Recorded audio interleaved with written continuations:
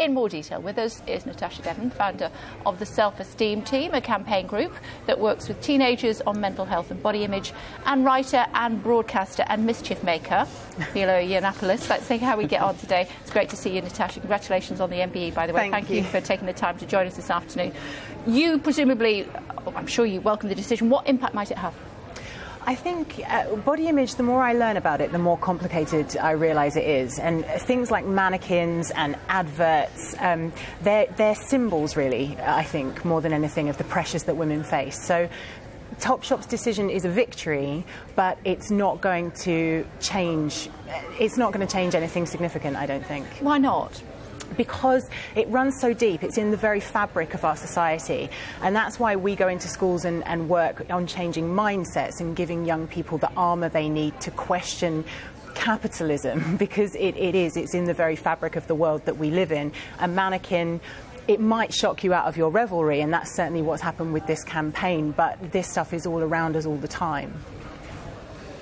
Well, it's extraordinary, isn't it, to hear about, you know, the fact that there's apparently a problem with women worrying about being too thin. That's, of course, not the problem. The problem is that everyone's getting too fat. And actually, there's no evidence, really, that any of this stuff has much of an impact. A lot of the science is very fuzzy on this. It's social science stuff rather than any real sort of reports or anything. I mean, what worries me about all of this kind of stuff is the implication that somehow we're going to make people's lives happier or better by encouraging them to believe that whatever body shape they are and whatever they look like, they're beautiful and they're going to be happy. That's evident. That's quite clearly not the case. I mean, if you look at women's happiness has been going down since the Second World War. Actually, every decade, women are getting more miserable as they get told that they can be who they want and look how they like. And you can say, I suppose, that a woman's self-esteem should have nothing to do with whether or not a man's sexual preference, you know, sort of coincides with how she looks. But the fact is, women are getting more unhappy. And this sort of slightly irresponsible trend to sort of encourage people to eat whatever they want and do whatever they want is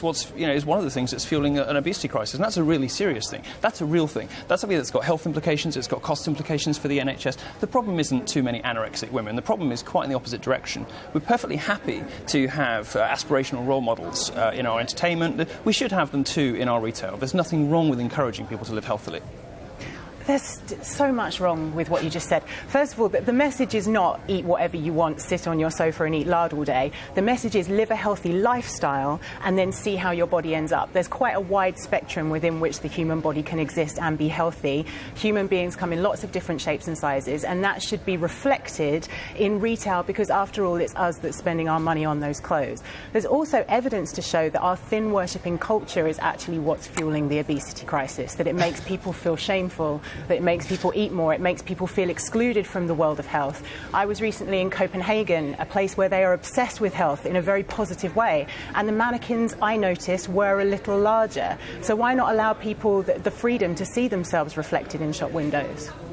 I don't think that anybody's complaining about, you know, having realistic types if they want them in certain places. The problem is when you start sort of bullying retailers into getting rid of aspirational body types, making clothes look worse in the window. I mean, you know, if you look, when a woman goes shopping, for example, she quite often looks at clothes that are a smaller size than she'll actually wear, because she wants to know how that garment's actually going to look. These sorts of aspirational...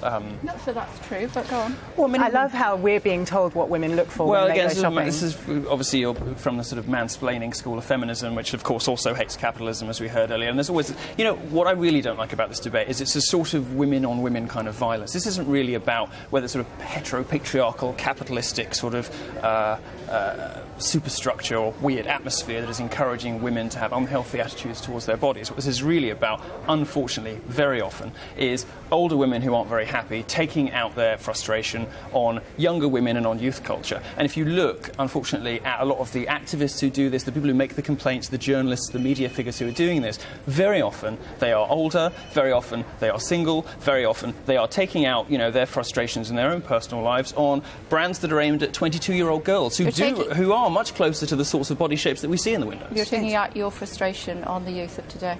Well, I've been completely misrepresented, which of course is when you're losing an argument, it's the easiest thing to do, isn't it, to try and put me in a box where I'm suddenly a militant feminist. I am a former model. I've worked in the fashion industry. I know that it's run mainly by women and homosexual men, and so the patriarchy really doesn't have that much of an impact in that sphere. Also, you know, it's when I go shopping, what I want to know is what the garment will look like on me, not on a 6'1" dummy with a 26-inch waist. If you cannot design for a realistic body shape, then you're not a very good designer. If you can only design for a coat hanger, you're creating art, not a garment that's designed for a human body.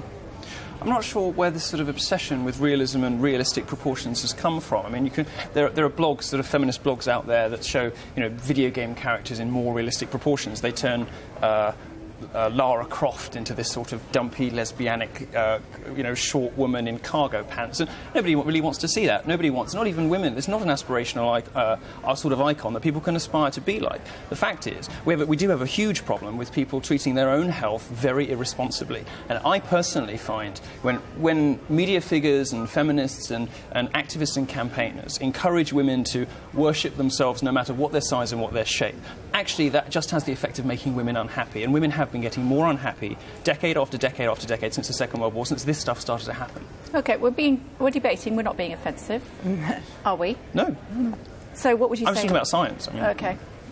I would like to see diversity on the high street, because I don't want to see naturally slender women excluded from the world of fashion either. You take any one beauty paradigm, you take a size 16 mannequin, you take a size 0 mannequin and present that as the only way to be beautiful. Both of those are problematic. I want to see lots of different shapes, sizes, ages and races on the high street, and I disagree. I think that will lead to greater happiness for women. That's never really true, is it? I mean, people don't want to see diversity. They always seem to want to see larger models and larger mannequins. I mean, the direction, the trajectory of pressure from surely they activists want to be able to see what clothes will look like before they try them on. Well, they can see what they'll look like on them by trying them on. Yeah. I mean, designers put clothes on skinny women because it looks better, because that's what people like to look at. Both women and men prefer to look at that. I mean, the fact is, you know, again, this is not really about men at all. This is about pressures that women put on other women, you know, to look good and to stay thin and to stay healthy. And frankly, those women who do aspire to look like what, you know, you may think are sort of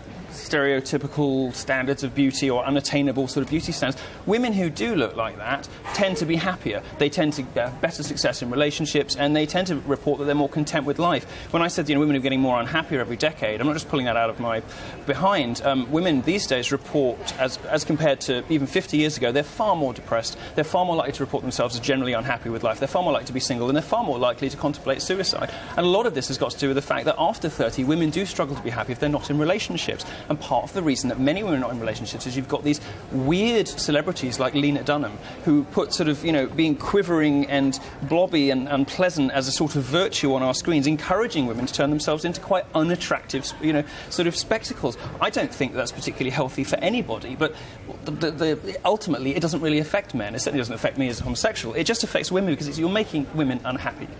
Final thought. The final thought is that what we should find aspirational is health. You can't look at somebody and ascertain how healthy they are. Health is about lifestyle, not looks.